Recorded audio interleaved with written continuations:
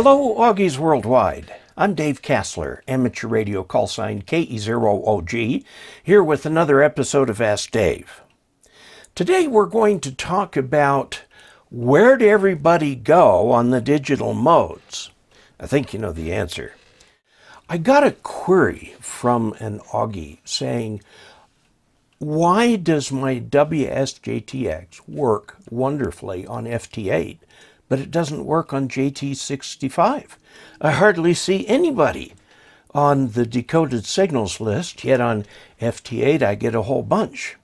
Well, I'll show you the answer. We'll look at a couple pictures here. This first picture shows WSJTX set to JT65. Now you'll notice down here at the bottom that the 14076 is the frequency it's tuned to, and the band goes from there up to 14079. As you can see, from about the 800 hertz mark on up, there really aren't any signals. Look at the little red bracket at the top in the middle. That's how wide the signal would be. There are some stray signals in there, but none of them are JT65. So and look what I've got in my band activity box. Nothing. That's because there's nothing wrong with my setup or my WSJTX. It's just there's nobody on JT65. The reason for that is because it takes JT65 takes an entire minute to send information and then another minute to receive. Now, what's on the left over there from 0 up to about 800 hertz is actually spillover from the FT8 band. So this next picture that we're going to go to is FT8. Okay, here's FT8. It's going like crazy, as you can see. From about 200 hertz all the way up to about 2800 hertz. It's just packed. This is 20 meters. It's just absolutely packed with FT8 signals. This is where the action is. Now you might, if I were you, if you see this much activity on 20 meters, check out 17 meters, then 15, then 12, and then 10, maybe even 6. Will have a lot of activity on it. This particular box here shows a QSO that I had with KB9JHU on FT8. I had a few others too. It's just so easy to pick up contacts on this. FT4 is newer than FT8, and it's even faster. It's even faster. And you just zip back and forth between signals. And I had 2 or 3 QSOs while I was exploring FT4. It's my first time to explore FT4. And notice the band there. It's at 14080. I was a little surprised by that because 14080 has traditionally been considered a RTTY frequency. But you don't see very much RTTY activity except during contests, and then you see a lot of it.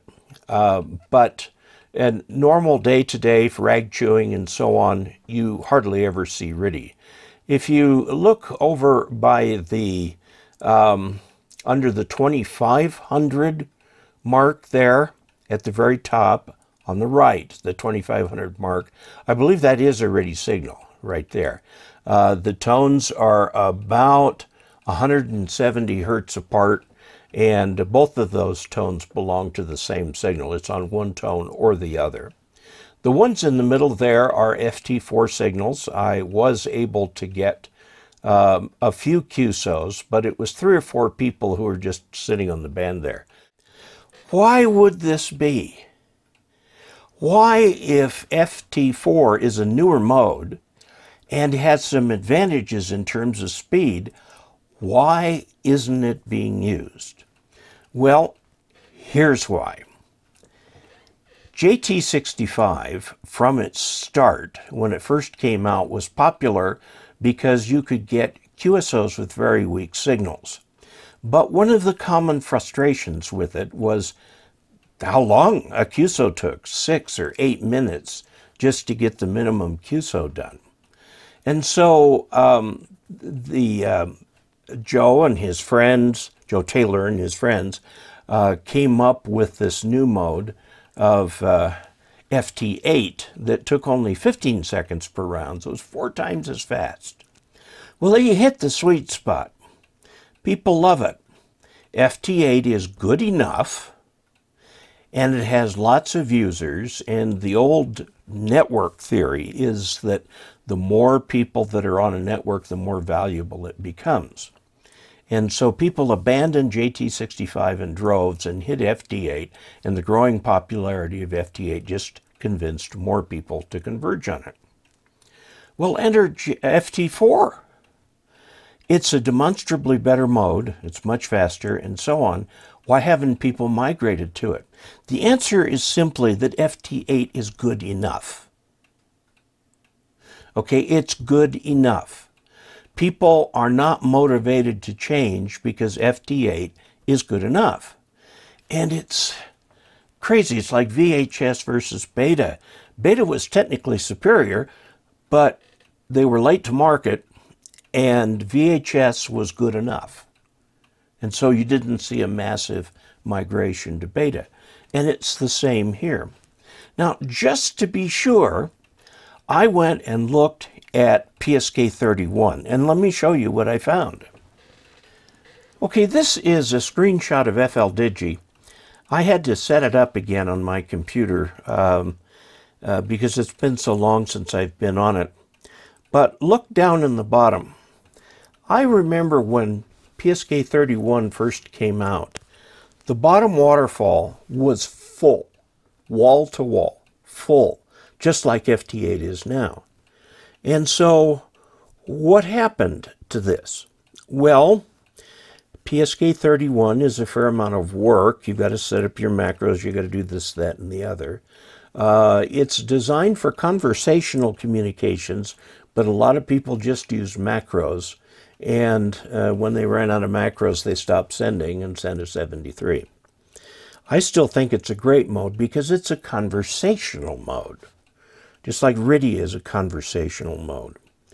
But people have pretty much abandoned PSK31. It is no longer the most popular mode. In fact, hardly ever used. I was able to eke out one QSO with KC3FL in Inverness, Florida, and that was it.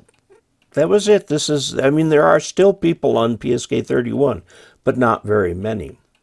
That's because PSK31 is the 3rd generation digital mode.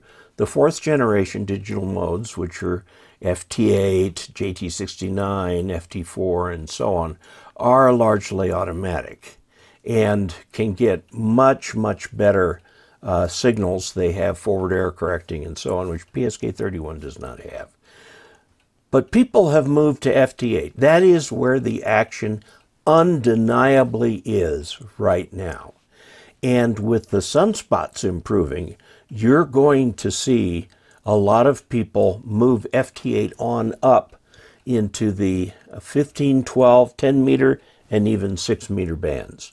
And you can get quite a bit of activity there now. But 20 meters is the watering hole and will stay that way for a long time. Is there FT8 on 40 meters? Yes, some. Is there FT8 on 80 meters, which would be way down at 35.70? The answer is a little. 20 meters is where it's at. There is some on 30 meters. There's some on every amateur band. So I guess what I would say is if you really want to be active on one of the digital modes and see if you can't get really far away stations, try FT8 on the higher bands, 15, 12, 10, things like that. See what you can do and let me know how you do. So tell me what you think of this in the comments. I'm looking forward to reading the comments. That's it for this video. Please subscribe and please check like. Also, please check dcastler.com/support for different ways that you can help fund this channel. And until we next meet, 73.